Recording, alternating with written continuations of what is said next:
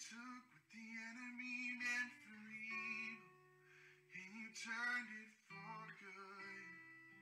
Oh, you turned it for good. You took what the enemy meant for evil, and you turned it for good. And you turned it for good. You took what the enemy meant for evil, and you turned it for good. Oh, you turned it for good. Oh, yeah. You took what the enemy meant for evil, and you turned it for good. Oh, you turned it for good. I'm gonna see a victory. I'm gonna see a victory. For the battle belongs to you, Lord. And I'm gonna see a victory. I'm gonna see a victory. For the battle belongs to you, Lord.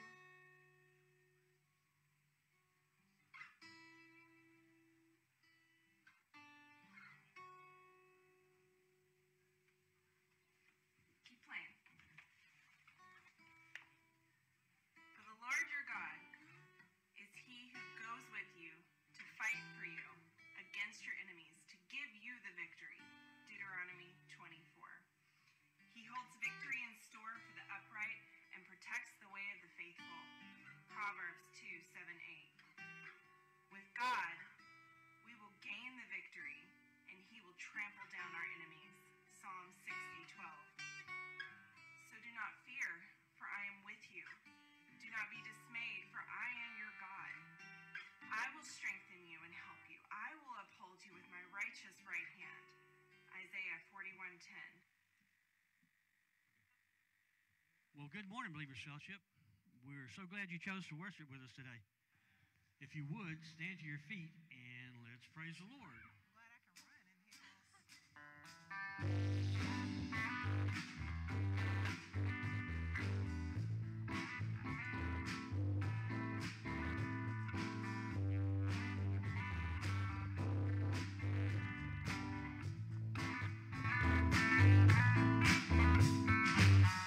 Breaks the power of sin and darkness, but so much mighty and so much stronger.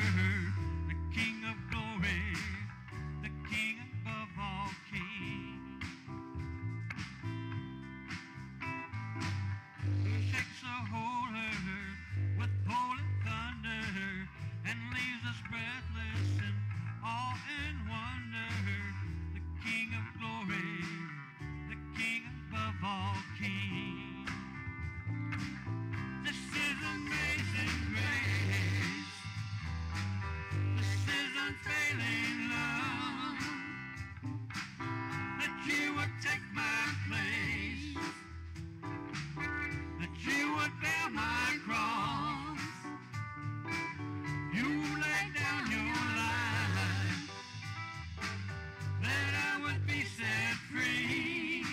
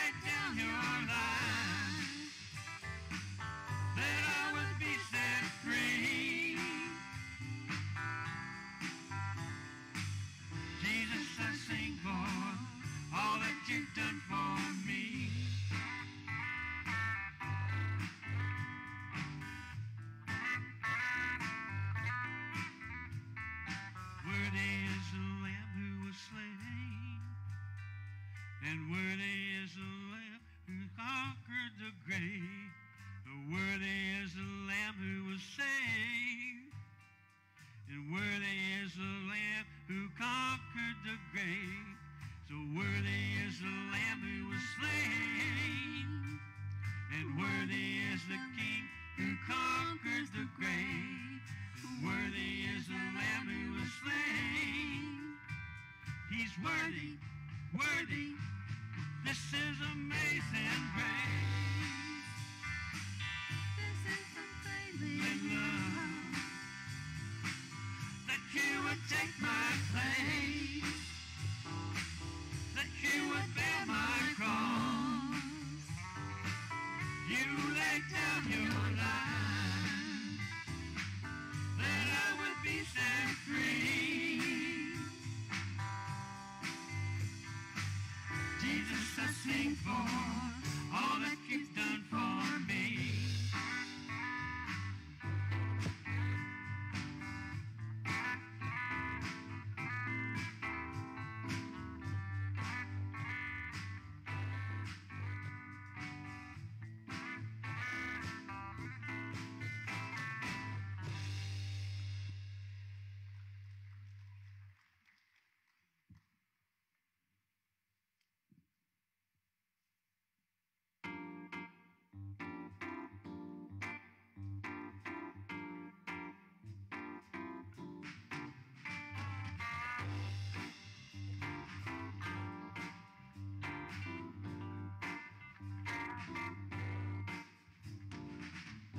I will give you all my worship.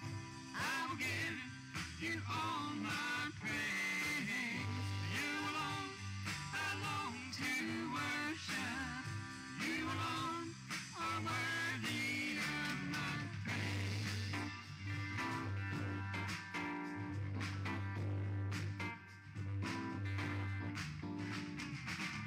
I will worship I will worship with all of my heart, with all of my heart. and I will praise you I will praise you with all of my strength.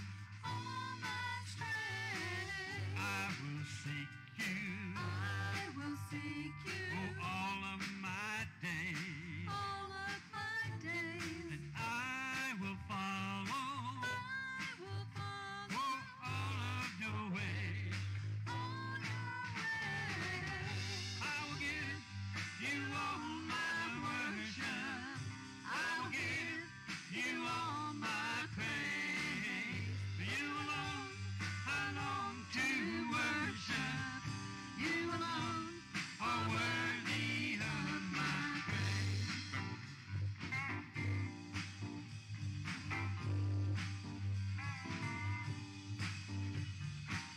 I will bow down I will bow down and hail you as King, hail you as King. and I will serve you, I will serve give you everything. give you everything. I will lift up I will lift up my eyes to your throne, my eyes to your throne. and I will trust you. I will trust you. I will trust you alone.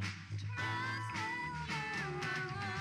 I will give you all my worship. I will give you all my praise. You alone I long to worship. You alone are worthy of my. I will give you all my worship. I will give you all my praise. You alone I long to worship. You alone are worthy of my praise.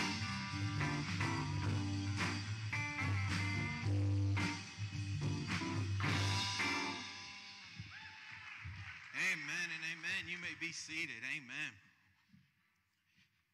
All right. Well, good morning and welcome to Believers Fellowship. Hope everybody is doing well this morning. It's great to see you in the house of the Lord. Kilpatrick King family, it's great to see y'all here this morning. I know we've been praying for you. Welcome back. Welcome back. Amen. Well, if this is your first time joining us, there is a welcome card in the seat back in front of you. I'd ask that you fill that out at the end of the service.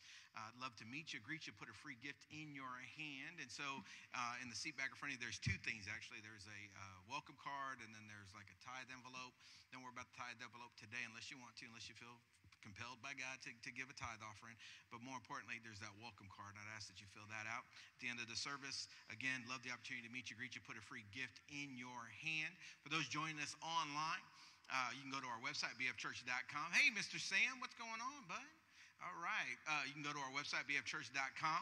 And from there, click on the guest tab. On that guest tab, there's a short survey. Just fill out pertinent information, and we'll get in contact with you. When you do share your information on your welcome card, please know and understand we are not selling your information. We're not trying to get you a part of some, we're not going to sell you a warranty or try to get your AT&T bill down lower.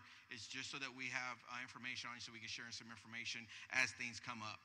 At this time, I'm going to ask Ms. Pam to come up, and she's going to read today's scripture. So if you'll stand as we honor the Lord with the reading of his word.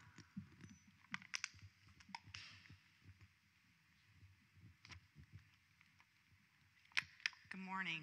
Today's word is from Philippians 3:15 through 21. Let us therefore, as many as are perfect, have this attitude, as if in anything you have a different attitude. God will reveal that also to you. However, let us keep living by that same standard to which we have attained. Brethren, join in following my example and observe those who walk according to the pattern you have in us.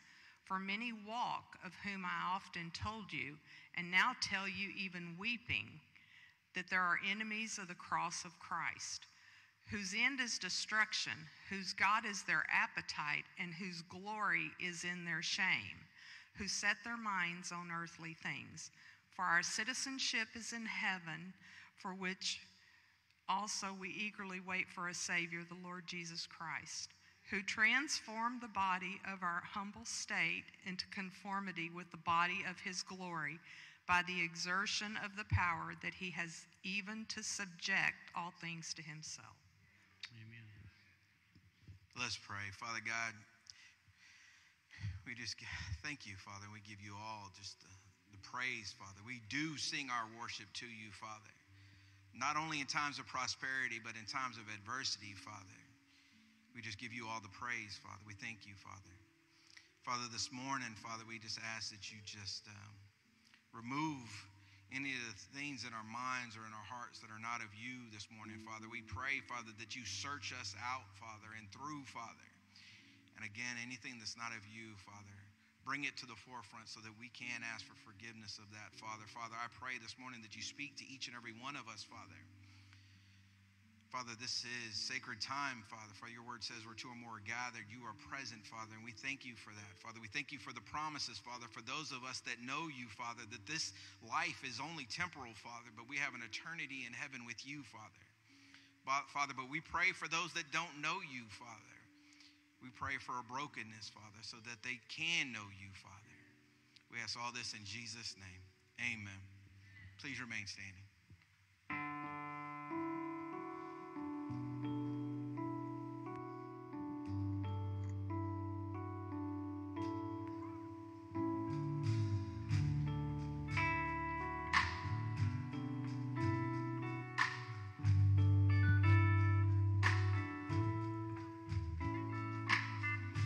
Amazing grace,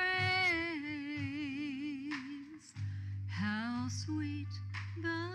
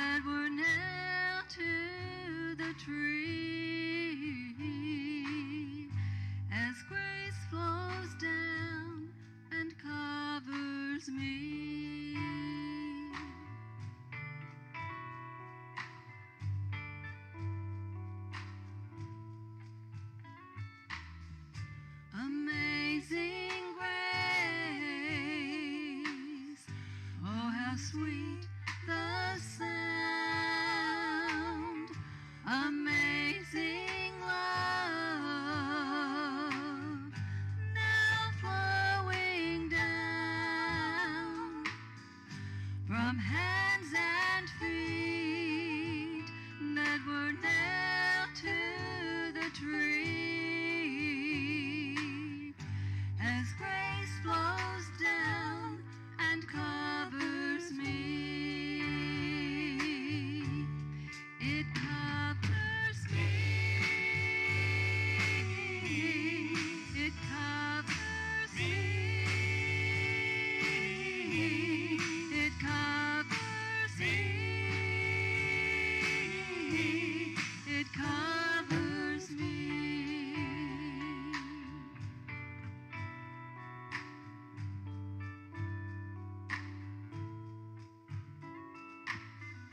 Amazing grace, oh how sweet the sound. Amazing love, now flowing down from hands and feet that were nailed to the tree. His grace flows down and it covers me. It covers me. It covers me. It covers me. It covers me. It covers me. It covers me. It covers me. It covers me.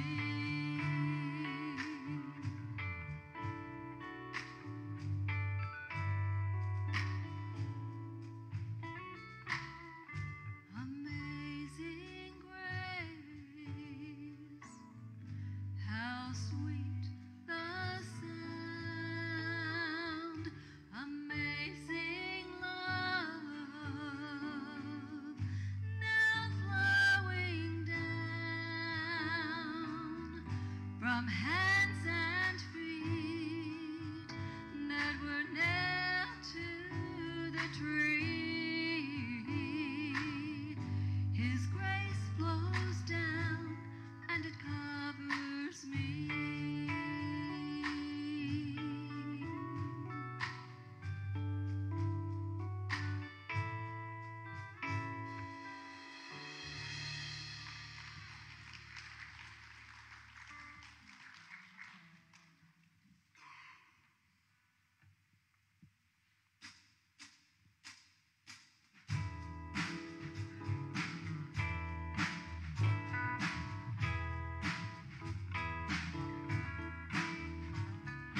Enter your gates with thanksgiving.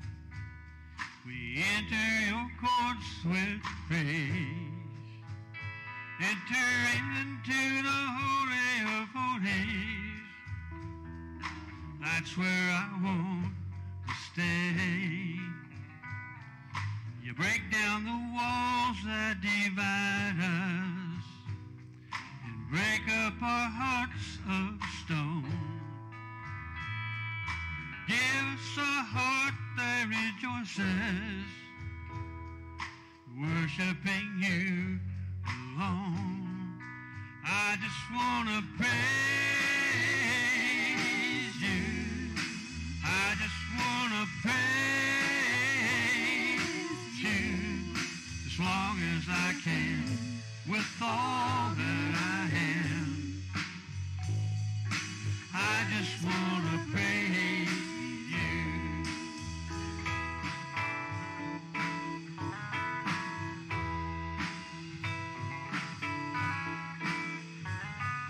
We enter your gate with thanksgiving and enter your courts with praise.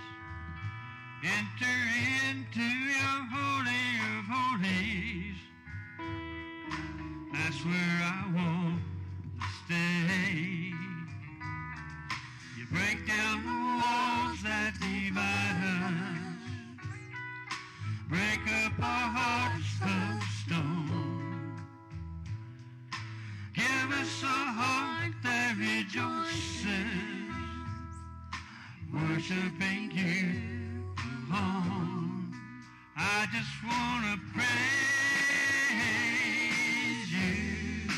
I just want to praise you as long as I can with all that I am. I just want to praise you. I just want to praise you. I just want to praise you as long as I can with all that I have. I just want to praise you as long as I can with all that I have. I just want to praise you. Praise the Lord. Amen, amen. Albert and Charlotte, thanks for coming over and helping out today. Praise the Lord. Let's just give the praise band another hallelujah. And for all you people that weren't in here to Jordan, we'll beat you at the end of the service. I know it's fun to fellowship and get caught in the lobby, but don't. We're having church together. Amen. So let's enjoy the fellowship together. It's always, there's just this dynamic when we're all worshiping together that you just can't get anywhere else. Amen. So I'm glad that you're here to enjoy that dynamic today because I believe the Lord is here and the Lord is present. Now, this may look like a strange sermon title unless you listen to the scripture reading.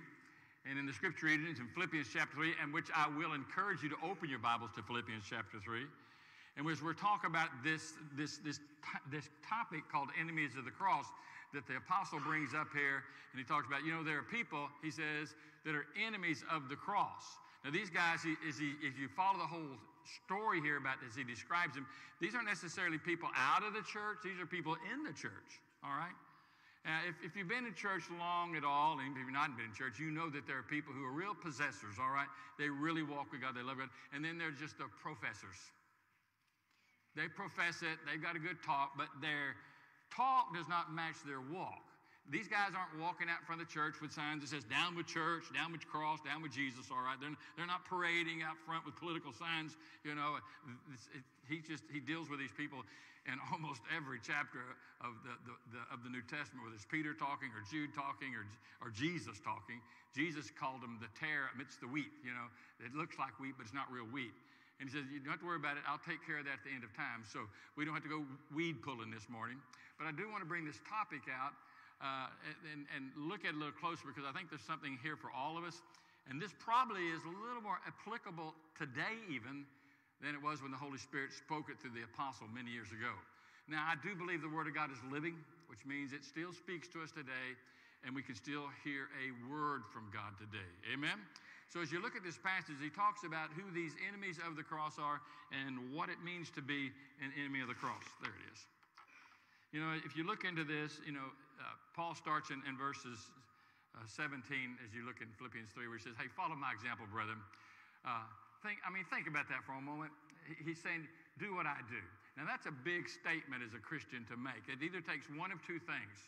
Somebody who's speaking from humility or somebody speaking from arrogance and egotism and pride. Looking at the Apostle Paul's testimony, the verses before this, it's obvious he's not speaking out of pride because he's already saying at the beginning, he says, I am not perfect. He says, I'm just keeping my eyes on the prize. I want to follow Jesus. I want to be what God's called me to be. So I'm heading in the right direction. So follow me. He's not saying that he is perfect. He uses the word, I believe, in the New King James, or King James, and maybe in the New American Standard, where he says, and as many as you are perfect, follow my example. He's not talking about perfect. Hey, you may think you're perfect, but you're not. I hate to tell you that. little bad news there for you this morning. None of us have arrived, all right? None of us are perfect. He's using it in the context of being mature. How many of you have ever picked up your firstborn child and looked at him and said, oh, this is perfect? Now, it doesn't take long to find out they're not, all right? But hey, this child is just perfect, and, but if you come back when he's 17 and he's still wearing diapers and saying, Dada, then there's an issue going on we need to talk about. So he's not talking about in age, all right, and in years. He's talking about maturity. And there's people who've been in church a long time and never really started maturing in their faith. And as well as people who are just new in the Lord, who sometimes can be more mature than some of those who've been at it for a while. So as I talk about this, I don't care where you are in your spiritual age or your life. I believe there's a real word of instruction. And again, especially within the framework of where we are in our culture today and what's happening all around us, all around the globe.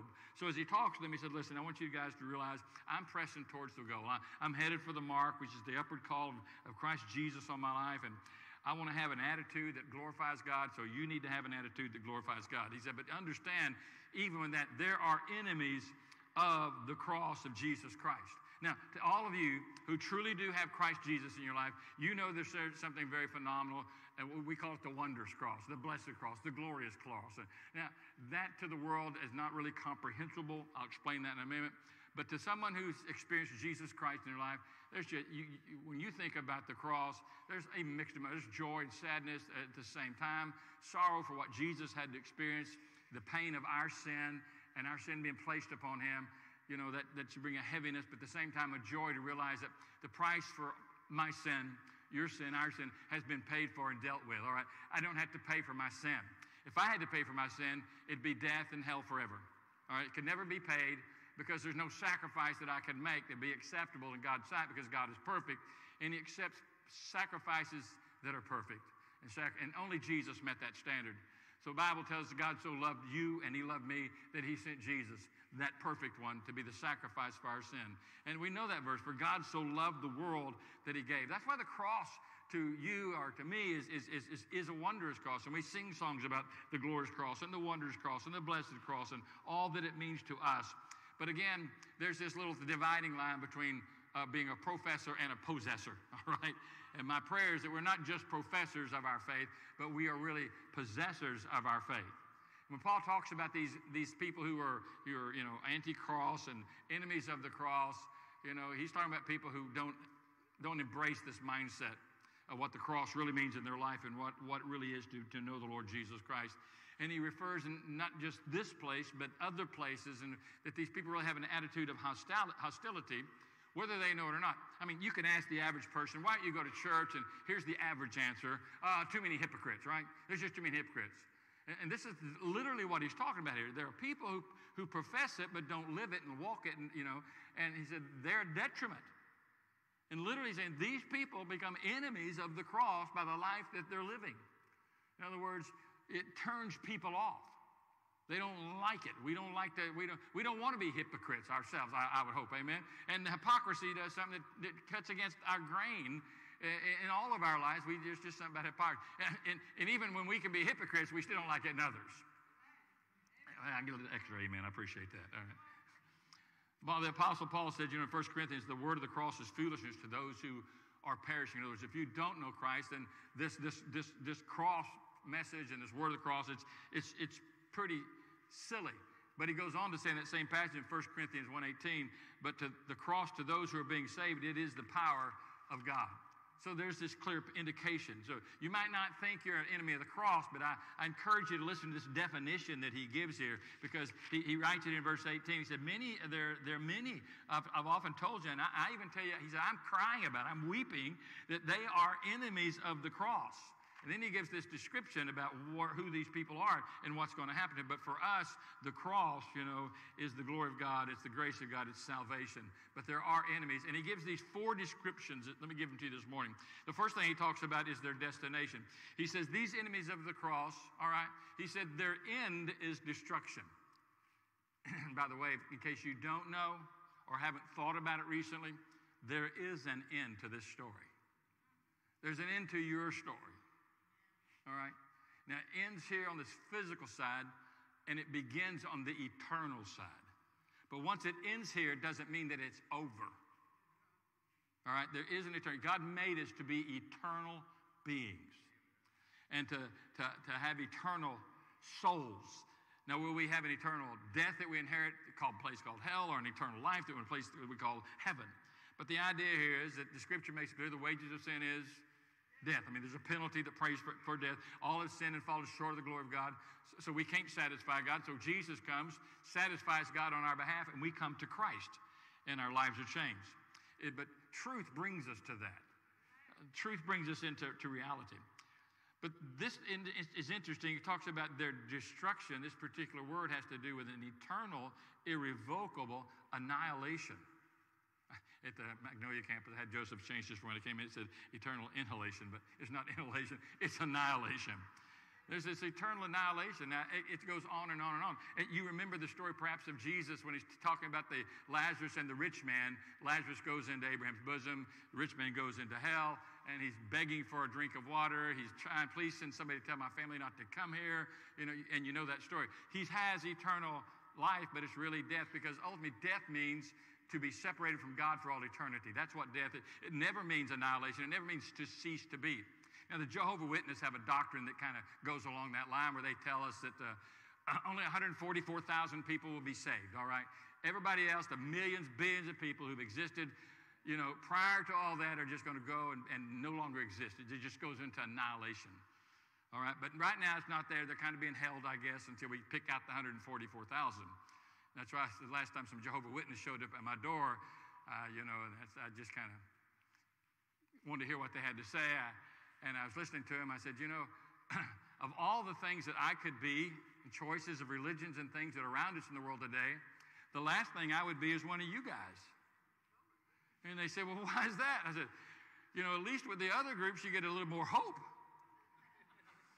I said, you guys only have 144,000 that are going to make it. And I said, I know my life. I ain't measuring up to what them other guys have done. No way I'm that good. So there's no hope there. And I went to share my testimony, and they quickly dismissed themselves. But it was a moment. But it is eternal. There's no annihilation. There's no just cease to be. We all go on to eternity. And he's saying these people who are enemies of the cross, they really don't know God, is what he's saying here. They are pretenders. They are professors, but not necessarily possessors of the faith. And that's their destination. The Bible says in Romans, it gives us this passage in Romans 1:32. They know the judgment of God, but they that commit such things are worthy of death. They not only do these same things, but have pleasure in them to do them. The word here for death, all right, they're worthy of death. It is a word apaloa, and I can't even pronounce it in the Greek language right, but that's close to it. And it's a word in the original language of Scripture that doesn't mean annihilation. It doesn't infer that. It talks about ruination by separation from the presence of God. In other words, you're not going to be in God's presence. You're going to be in a place of eternal separation, eternal ruination. It's just like eternally dying in this other place. In fact, if you look at word opposites in Scripture, like we have truth, you know, and lie, you have light, you have dark. This is the opposite word of the Greek word for Savior. This is the opposite of that. It's either Savior, which is life, or ruination for eternity. Savior, which is eternal life, and that's Jesus, our Savior, our Messiah, our deliverer, or it's just this other route to go. So it's very clear that death, if we become this person, if this identifies my lifestyle as just somebody who talks about it, doesn't have a walk, doesn't have a real commitment in their life, then there's not a lot of hope there. And there's all kinds of things that fall into that we'll talk about in a moment. The second thing he mentions about these enemies of the cross is their deity. He says, your God is your belly. Sometimes translations say appetite. I mean, they're not worshiping, you know, their belly, but it's their desires. They put their desires well before God, things of God, God's will, God's way, God's purposes. What do they want? The only thing that they ultimately have in mind is their own physical desires, their appetites. And that could be a lot of things from physical desires of moral issues concerned to materialism, to greed, to covetousness, to immorality, to sensual sins. All that is kind of lumped in there together. But Paul's saying, hey, that's what they live for. They don't live for God. They just live for themselves, and all they want to do is satisfy whatever their wants are. It's the old 1960s bumper sticker. If it feels good, do it. That's the mindset of what was happening there. In Romans, Paul writes to the church in Romans chapter 16, and he gives this verse. He said, listen, such men like this, they are slaves, not of the Lord Jesus Christ, slaves to their own appetites. And by their own smooth and flattering speech, they deceive the hearts of the unsuspecting. So what is he saying here? He said, really, if you want to know who your God is, look at how you live your life. You know, look at your behavior. Because your behavior will be the demonstration, will be the audio, video production of your real beliefs. You understand that? So what I really believe is what I really live. That's what comes out. In Romans 6, he puts it this way, as he's writing the church about it. We've been freed from our sin. We have new lives. He says here, do you not know that when you present yourself to someone as a slave for obedience, that you're slaves to the one whom you obey? In other words, it's either sin, which results in death, or it's going to be obedience to Jesus, which brings eternal life and righteousness. But it's what you're doing with your life, how you live in your life. That exposes who you really are. I mean, we can say a lot of things, but it's what we do. It's how I'm living and how I'm conducting my life that really shows who I really am. So bottom line here, he says, who do they worship? They worship whatever their desires are. I mean, whatever the appetites are, that's what I got. That's what I'm going after. Whatever I want is what I get. You know, and it could be an immorality. I mean, God's given us a standard of righteousness regarding immorality. You know, that it's a relationship between a man and a woman in marriage. All right, that's how, when the bed is undefiled, all right? And then he says, then he talks about when it's not. This is not the right way to live your life. And then he talks about in the context of premarital sex. He talks about in the context of adultery. You shouldn't be living in adultery. Be faithful to the one you're committed to. And he even talks about homosexuality in Scripture, all right? Says this is wrong. Now, I know, bear with me, I'm not up here to stand as judge. I'm just commenting on what the passage of Scripture has to say. Because I know that when you say these words today, that you are ignorant, you're uneducated, you're uninformed, you're kind of backwards, podunk, whatever it might be. You don't have any level of intelligence, because that's what we've been told. But we shouldn't live our life by what we've been told by the world, but what the Word of God says. That God has given us a moral standard, all right? And we can violate that and do what our desires are. Well, this is just what I want. Well, I may want to slap you in the face, but that doesn't mean I'm right. You may want to slap me in the face. That don't mean you're right, amen, especially. So he says, but with these folks, it's whatever they want is what they get. And then, if you follow the line of thought here, they will do everything they can to make you think that what they're doing is acceptable. I mean, and we'll talk about that in a little bit moment, but when God deals with anybody, he always starts at one place, all right? Jesus said, listen, when I'm gone, I'm going to ascend to heaven with the Father. I'll be back, all right? But while I'm gone, I'm going to send the Spirit, and when the Spirit comes, he will convict you of sin and righteousness. Nobody likes the next word, and judgment, all right? That God's going to talk to you about who you are and how you need to get right with God. He's going to talk to you about your sin. That's a dirty word, I know, along with the other words I could use today, all right? Not dirty in the church, but dirty in the world. We don't talk about sin. We know that's offensive. Who are you to judge anybody? I didn't write it, okay? I'm not judging anybody. I don't stand here to judge you today. You're not there to judge me today. I'm just here to say, here's what the Bible says. What are we going to do about it? And we make our decisions of what we're going to do about it with it. Now, as I stand there and the Word of God comes, the first thing that God does with all of us, he shows us. This is God's love, to show you that you're wrong and that you need a Savior and that you're in sin, that there's a price to pay for sin. And so we have to deal with it. What am I a sinner? Well, I love myself. Therein lies most of the problem. But you are a sinner. It's your nature. The Bible says ever since Adam sinned against God and Adam and Eve chose against God, that sin entered into the whole human race, and we're all born sinners, all right? There's no getting around that. But when the Holy Spirit begins to deal with us about that, we have to make a decision, you know. Well, I don't like feeling bad about my sin. Well, then God says, great. I sent my Son to die for you, to pay for your sin. And you don't have to be bound by your sin. And you have to be bound by your lust and by your appetites and your desires. And again, that can just go from moral things to gluttony. It could go to the extremes of covetous, materialism. I just got to have more, no happiness, and it's just this pursuit. It can go into things like sports even, that it becomes a god. Am I right? Listen, let me just, on a side note, say it's a whole lot more exciting to put your excitement and pleasure in the things of God than it is most NFL football teams. Or baseball, Major League Baseball. But isn't it amazing how people just get so wrapped up? I can't go to church because I got to be at the game. You know, I got to see my TV show, so I can't go to church on a Bible study. I got to see my TV show. Your TV show is not going to change anything in your life for a better. No football game is going to transform you, and I enjoy football, but there's a difference between enjoying something like that and being consumed by something. He said, these people are just consumed by these appetites and by these desires, and, he said, and you can find out who really is at what people worship and what's important to them by watching their behavior. The third thing he mentions is what they delight in. He uses the word glory in. He says their glory, the things they delight in, is their shame. The things that they should be ashamed of, they're bragging about. That reminds you of anything in the culture today? That's pretty much everything in the culture today. All the things that we should be ashamed culturally, people glory in.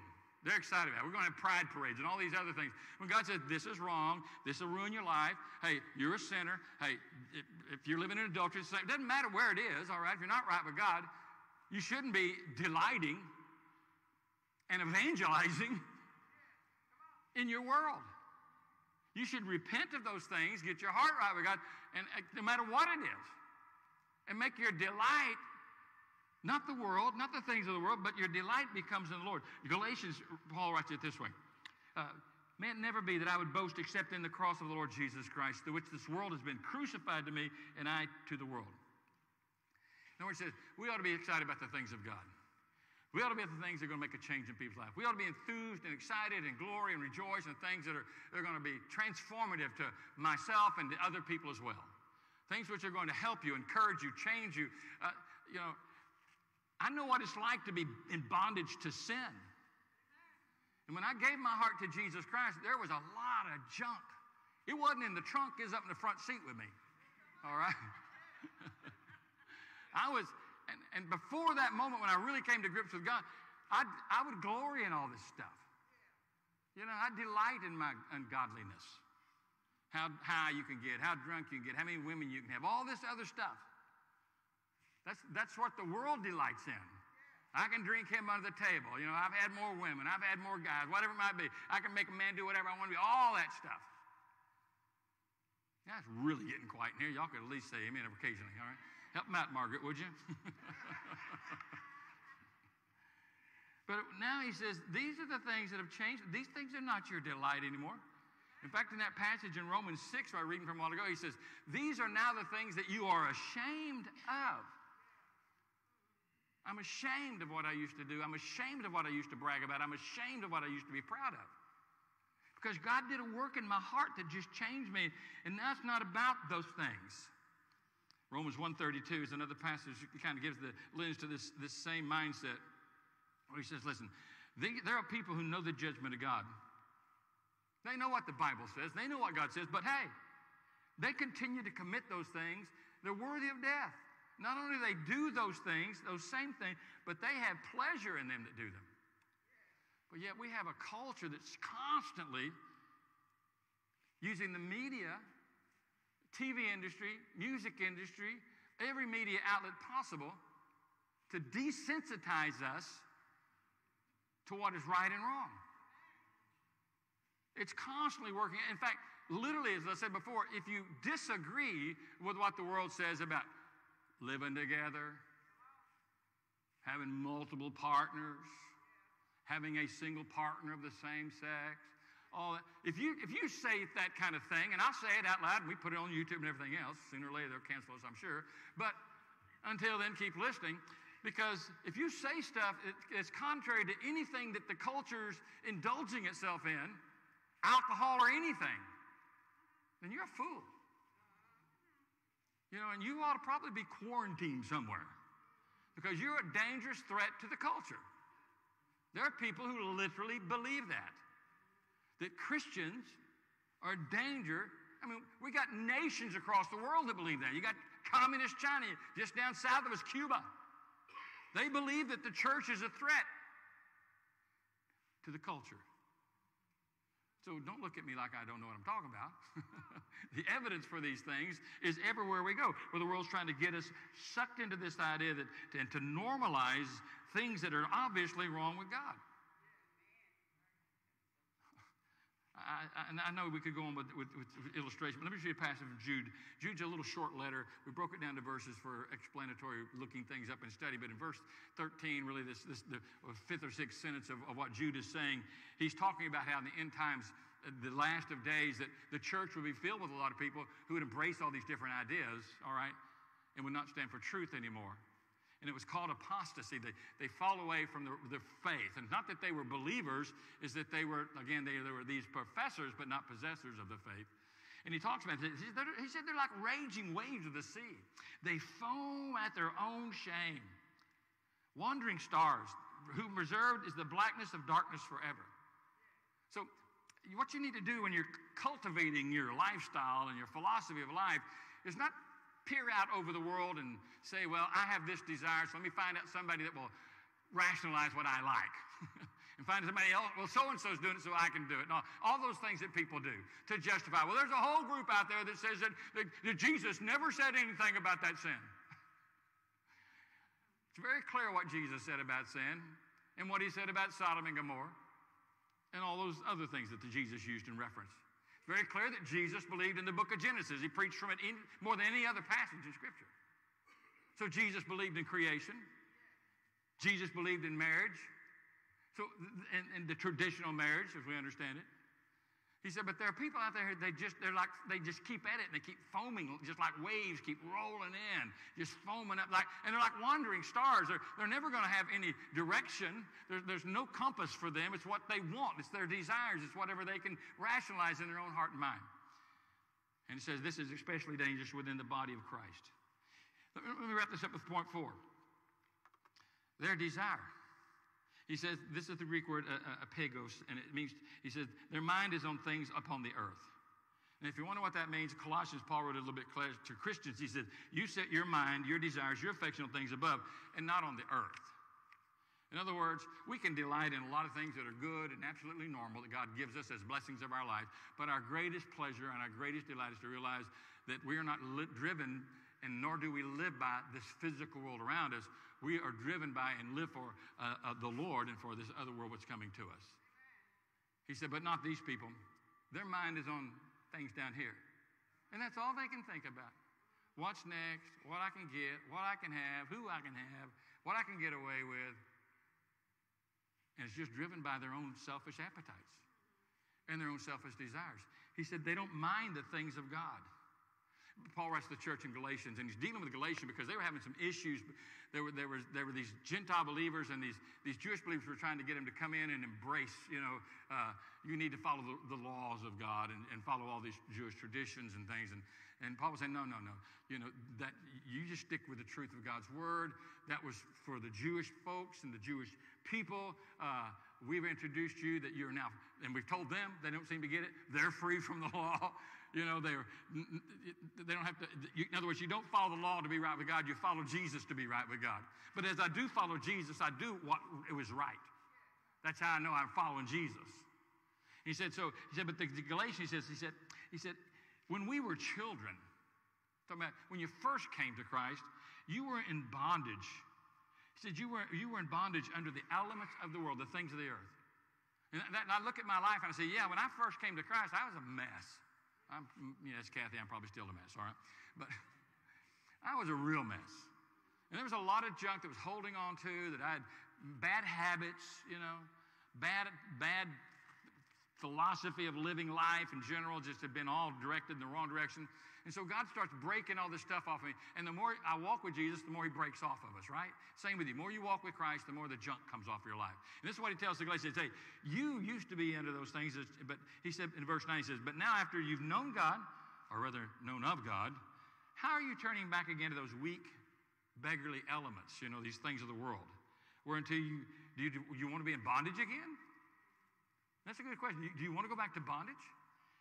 In verse 11 of Galatians 4, he said, I'm kind of afraid for you guys, lest I bestowed upon you a labor in vain. In other words, are you guys listening to what I'm telling you? Are you really? As a pastor, or if you're a discipler of people, you know exactly what I mean. You poured a lot of stuff into people, and they don't seem to be doing anything with it.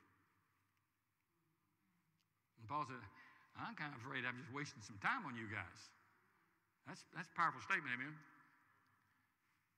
So he's done. You don't turn back to that. Simplest terms, the devil hadn't got anything for you once you've come to Christ, but more trouble. You think you had trouble before you came to Christ? You start following Jesus, you just turn back one little bit, he'll suck you in like a vacuum. That's why he says you keep your mind on other things. You keep your mind on the things of God. Don't be drawn in. I mean, every temptation really begins with our thoughts, right? That's why the Bible says you bring your thoughts into captivity of the Lord Jesus Christ. But here's the good news. He's writing to them, he says, this is the image of the cross. And he talks about their destination, who they worship, their deity, what they delight in, and their desire. Hadn't got anything to do with God or heaven. But he says, but you on the other hand, and this is found in verse 20 and 21 we read, our citizenship is in heaven, from which we also eagerly wait for a Savior, the Lord Jesus Christ. And Jesus will transform the body of our state, our humble state, into conformity with the body of his glory by the exertion of the power that he has, even to subject everything to himself. He's talking about this mighty Jesus going to step on the scene and transform us in the days ahead. Let me put it this way. We also have a destination as children of God. I am sure and I'm settled and I'm 100% that my destination is taken care of because I trust Jesus Christ as my Lord and Savior. And Jesus said, I go and prepare a place for you, that where I am you might be also. So I know that if in the days, weeks, months ahead, or hopefully years, but if I close my eyes in death, the next second I will open them up in glory. Every one of us in this room have lost people we love, right? But if they were children of God, if there was a genuine profession, possession of Jesus in their heart, the moment they closed their eyes, and no matter what that kind of incident was in their life, accident, malady, COVID, whatever, the moment their eyes were closed, the next second opened, the Bible says to be absent from this body is to be present with the Lord. They are in the eternal presence of God. Just go to the book of Revelation, 28, 21, 22, right in there. In the book of Revelation, it gives a description of what heaven's like. I mean, it's a very avid, very clear description. John the Apostle has been caught up into heaven. God's spoken these words to him. He's witnessed these things. And it's incredible. Just add to the fact that there's no presence whatsoever of the things wherein we were ashamed of. There's no presence of guilt. There's no presence of doubt. There's no presence of fear. There's no presence of sin. Just the eternal bliss, glory of God. I mean, you're not sitting on a cloud strumming a harp if you understand heaven, all right? You're just walking into everything that is purpose and everything that's significant and everything that's truly meaningful. The eternal things are all present now. You have comprehension like you've never had before. I don't think anybody's at the heaven's door saying, I'd like to go back for another year. As much as we might want them back for a year, they ain't coming. If it's left up to them, they ain't coming. But we will see them again. Now, should I not die physically, and put it this way, should the Lord return before I physically die, the Bible tells us in the moment instance that, that the dead in Christ will be raised first. Those in the tombs and cemeteries and crypts, wherever it might be, they're going to come out of the grave. And it says, then we which are alive. So what's going to happen? Jesus is going to come back with all the saints of old who have passed on and are in his presence, all right? All those folks you love, all the people we care about, all the ones we miss so dearly, they're there with the Lord, all right? They're not in some kind of eternal state of slumber, all right? They're going to come back with the Lord Jesus Christ. And when they do, the Bible says God's going to bring their bodies up, and he's going to make those bodies that have obviously seen corruption and decay. He's going to do the supernatural, incredible, instantaneous moment of glorifying those bodies, which means they're going to be completely reestablished and even made better than they were. Glorious bodies. And their soul will be united with their body in the air. And it says, as that's happening, we, which are alive and remain at that time, we will be caught up to be with the Lord as well. What a moment. You say, Brother Joe, you believe that? That sounds like just craziness. I believe every bit of it, and I'm looking forward to all the craziness, all right? And I'm glad to say I believe I get to participate. So if I'm coming with him or coming up to him, hey, didn't make any, I'll take either way. Either way is fine. But that's my destination. That's what I'm excited about. That's what I want to carry on about. But why is that my destination? Because of my deity. God, Jesus, he said, we wait for the coming of the Lord Jesus Christ. And he's going to change these vile bodies. He's going to transform us from this humble estate into conformity with his body. What bodies? The one that Jesus had when he came up out of the grave, when he rose from the dead.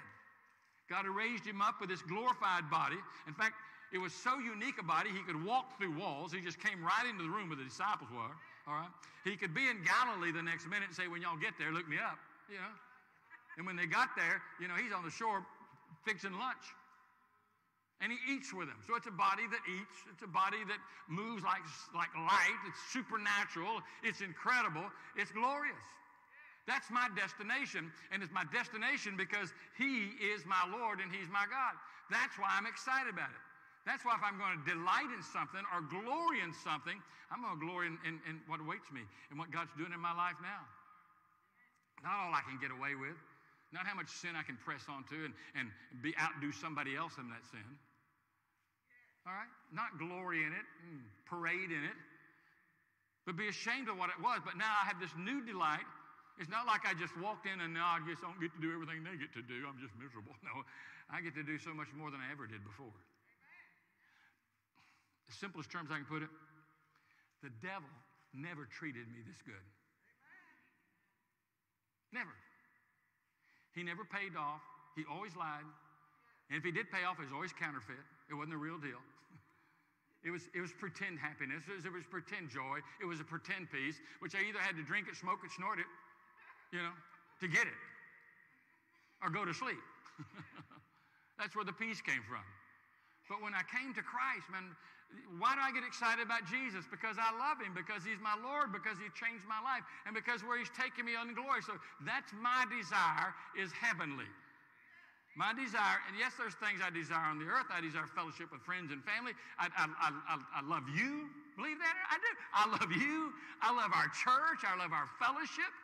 All right? Are we perfect? Lord knows we could sit around and point each other's imperfections out all day, but that is such a waste of time. All right? Because you can't do anything about it anyway. I can't change you. You can't change me, but we can let God change us. And that's what he's saying here. And when our delight becomes that, and that becomes our deity, and that becomes a realization of our destination, and that all cooks in the brain for a little bit, then our desire becomes for the things of God. I want to be like Christ. I want to experience what God has for my life to the fullest degree. I don't want to try to chisel away at what God's will is in my life, and find it and shape it till it fits what I want. I just want to find out what it is and dive in. Let's go. Let's get it done. Because God's up to something bigger than all of us. I was talking to the guys, and we had a prayer meeting this morning with some of the men, and I was just telling them, I said, listen, and they were complaining about some different things, and one guy was saying, my blood pressure's high, and the other guy was talking about his back hurting. I said, hey, God's going to take all that off you one day. And you have to realize that the only reason you're still here, aches and pains and all, is because ultimately, as this passage says, our citizenship is in heaven. We are just passing through. Yes, I have a U.S. passport. And I have, praise God, a Texas birth certificate. But mostly I have a citizenship in heaven. And when they take this body, should the Lord delay his coming, and put it in a box, they might as well throw my passport. It's no good. Throw it in there with me. But I have another passport. It's the cross of Jesus Christ that we glory in, and that's what we boast in, and that's what our glory is, and that's what we should do in rejoicing. Let me read these last words to you. 1 Corinthians 1:17, Christ sent me not to baptize, but God sent me to preach the gospel, not with wisdom of words, lest the cross of Christ should be none effect. It's not about trying to convince you with words. It said, for the preaching of the cross, though, is to those that perish, it's just foolishness. But to those who are saved, the cross is the power of God unto salvation. That's the glory of it. Folks, everybody in this room, lest you think I'm sitting here trying to judge homosexuals or adulterers or whatever else, or drunkards or whatever, I'm not the judge, and neither are you. We are all sinners in need of a Savior. But praise God, there is a Savior. There's a Savior who loves you, who can bring purpose and significance, meaning to your life, who can seem to take all the chaos you go through and just bring it into simplicity and give you peace about what's going on in your life. A way has been made, and the cross points the way, and that way is salvation through Jesus Christ. But a decision has to follow. A decision on your part has to be made. A decision to say, I will follow Jesus Christ. And the cross of Jesus Christ is not foolishness to me, but the cross of Jesus Christ is the wisdom of God and is the way that God has provided for me to experience eternal life. So let me just ask you to review your own heart. What is your destination? What is your, or who is your deity? What do you delight in?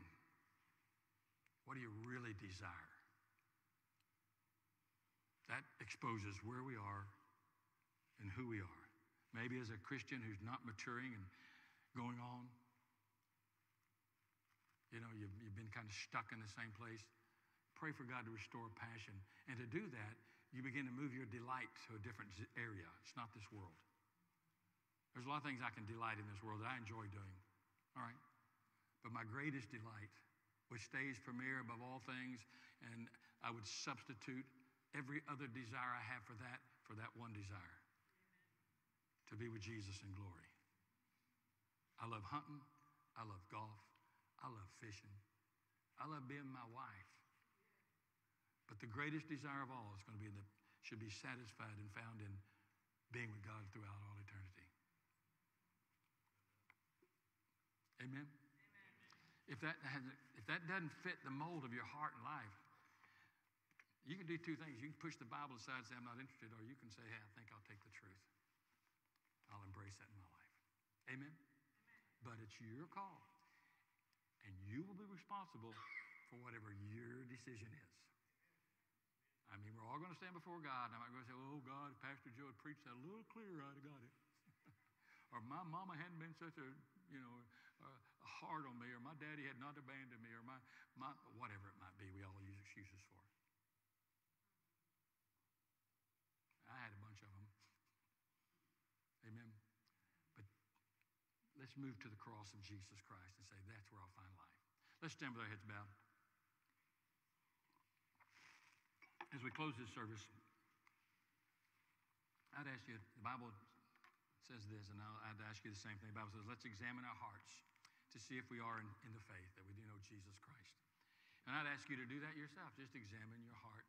Do you really know that you know Jesus Christ as your Lord and Savior? Make that decision today. Trust the Lord today.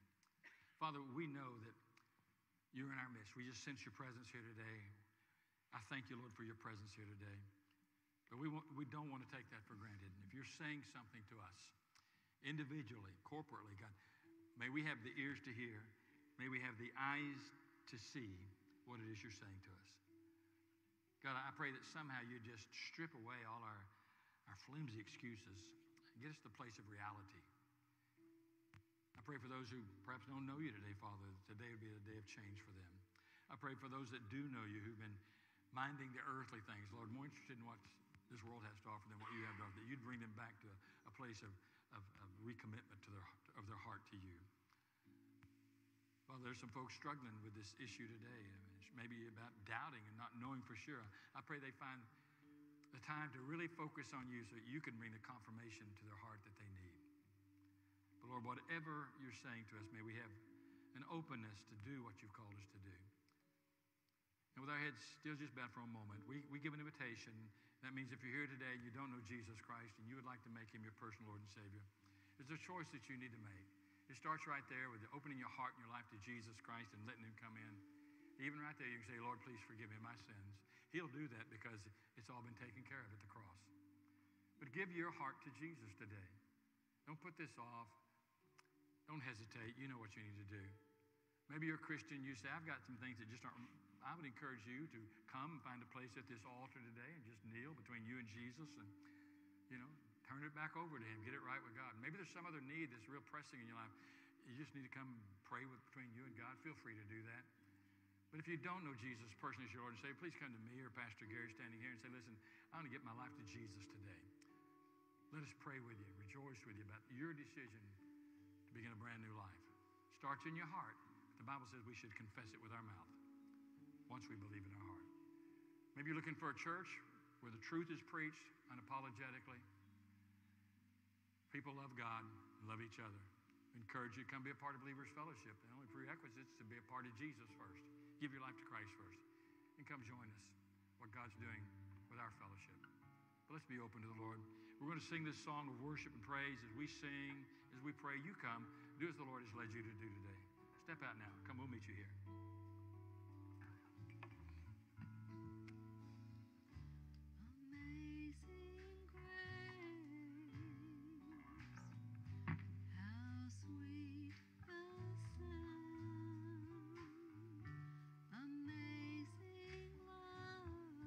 love, now flowing down from hands and feet that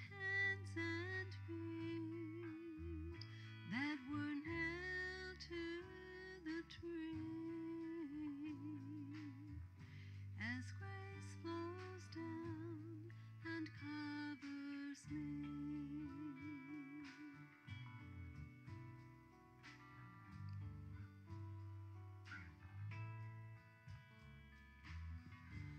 Amazing grace, how sweet the sound.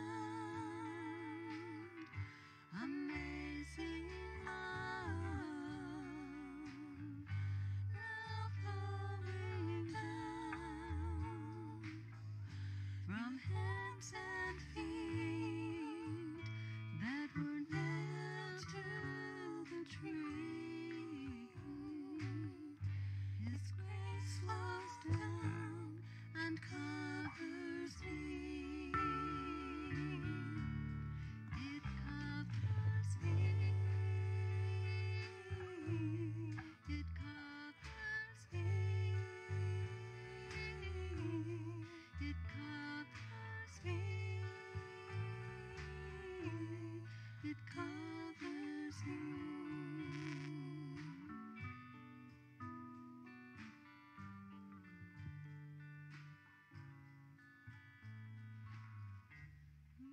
Amazing grace, oh how sweet the sound. Amazing love, now flowing down from hands and feet that were nailed to the tree. His grace flows down and covers me. It covers me. It covers me. It covers me. It covers me. With your heads bowed just for a moment longer, let me just, as the music continues to play, you can continue here. But, you know, when the Lord speaks to us, it's an important thing. You've heard me use the illustration before. It's a biblical illustration. It says that the Word of God is like seeds that are sown in the field. And the seeds are the Word, and the fields are our hearts. And that if we're not careful, that the fowls of the air will come and steal the seed. And then later Jesus explained that, saying that's when Satan comes and tries to keep you from really hearing. But I would encourage you that whenever you hear truth, whenever you read truth, whenever you hear a message, that whatever the Lord said to you from that you would just take a moment and say, Lord, I receive this, and I really want to walk in this. I just want to encourage you today that sin is a really heavy load to bear. It is. David the psalmist said, Lord, this is so heavy, it's over my head. I can't deal with it. I can't bear it any longer. The greatest moment in my life is the first day I finally rolled that over and let God wash that and take that and cleanse it. The greatest day ever since has been when something's come up in my heart in life that wasn't right with God, was to get that weight off, to get my heart right with God. And I think sometimes we feel like God's mad at us, or God's not going to forgive us, or we've done too much. No, that's not God. He's a God of mercy and grace, stands ready, that if we confess our sins, God is faithful and just to forgive us and to make us clean from all unrighteousness. Man, what a great God of mercy. Amen. We have this time of mercy in our world right now where we can receive mercy. To be the bearer of bad news is just simply to say there's a day that coming that mercy is going to be stopped. But today, when you hear his voice, respond to what he's saying to you. Receive God's mercy. Let God, if you say, well, I'm just not sure I understand, ask him. Ask him. He will explain it. He'll lead you to the answers. He's faithful. He wants you to know the answers. He's not playing cat and mouse with your life. He loves you. Amen. Father, we love you and we thank you for your word. We thank you for truth. We thank you, Lord, that you've given us truth and your word like a light unto our path, a lamp unto our feet. We bless you for that and thank you for it. May you be glorified in what we've done in this building today. In Jesus' name, amen. Somebody praise the Lord. Amen. You may be seated. Amen. Brother Gary's got a few announcements for us. And until then, just remember Brother Joe loves you. Amen. A couple of closing announcements. We are having our new lift study today. So our morning group already met. We'll have our evening lift tonight. It is Why I Believe. And so if you're not in a lift group, it's a great opportunity to get in. At the ground level, started first lesson today. And so I think our evening groups start at 5:30, so you don't want to miss that. That's here at the church. Don't forget our Sunday evening activities. Awanas Youth, they start at 5:15. Lift starts at 5:30. Now, with our kids, our Awanas program, if you see an Awanas kid, ask them to recite their memory verse. Let's see where they are. They do that every week for Awanas Bucks and things like that as they progress through the Awana program. But more importantly, it's to store those verses in our heart. Because, 1 Peter talks about how we should always be ready to give an account and a defense of our beliefs and why we believe in our faith. And so this is what happens. They store these verses in their heart. So when that time comes, they have that understanding and that foundation on their faith. Don't forget, there is no Wednesday night services this Wednesday. No Wednesday night services this Wednesday. That's youth, that's kids, and that's Wednesday night service. So don't come to church this Wednesday. You'll be by yourself. Start praying for our marriage retreat. That starts Thursday. Amen, Miss Margaret. That's right, Thursday. Be in prayer for those couples that will be going, for the pastors that will be sharing that word. It starts Thursday night at 8. I pray for travel mercies for those that are going and coming back. If you're not going, just be lifting them up as they go and hear God's word regarding that. It is not too late to sign up, though. We do have rooms available for that. So if you want to go, it's not too late. Let me or Pastor Joe know, and we'll get you in. And then our Journey 101, which is our introductory class, it goes back to the history of Believers Fellowship, what we believe, what it means to be a member. It's our membership class. So if you have not attended 101, it is October 17th at 3 o'clock. You can sign up. There's some forms out there in the back, or we can guide you to that so you can sign up. Gary Staley Memorial Golf Tournament is October 16th. Now, Don and Ruby Staley are members over at Magnolia Campus. They do this in honor of their son who passed away as a firefighter. And so this is just a great event. It does provide scholarships for men and women that want to become firefighters. And so this is just a great tournament and a great cause. So for more information, you can definitely visit that website that's on the PowerPoint slide there. Don't forget to stay connected through Facebook, online, through our website, bfchurch.com, for more information regarding our church. Finally, for our guests and online viewers, don't forget that I spoke about the welcome card at the beginning of the service. If you would fill that out, and at the end, I'll be out here in our welcome center to give you and hand you a free gift, just so I can get to know you, shake your hand, and thank you for coming this morning. Don't forget your tithes and offerings. That's the second thing that is in the seat back in front of you is that tithe card or tithe envelope. 3 ways to give. We don't pass a plate here at Believers Fellowship. You can use that tithe envelope. You can also go through PayPal through our bfchurch.com. You can give that way. Or you can drop your tithe check off, our tithe and offering check in person Monday through Thursday, 9 to 5. Finally, we do have our food pantry distribution. So if you want to get more information on that, you can see the ladies in the back. That is, we also have our food clothing pantry coming up, which will give more information in the days and weeks to come. With that being said, go to the kitchen. Okay, there are food items in the kitchen for the food pantry if you want to take something home.